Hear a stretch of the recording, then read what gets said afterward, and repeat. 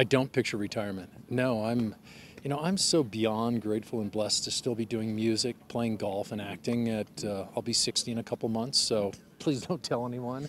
But it's been this 30-some year run I've had where I've, been able to, perform at that level, doing the things I love, which is just incredible. So when you say retirement, I would hope I'd never stop acting.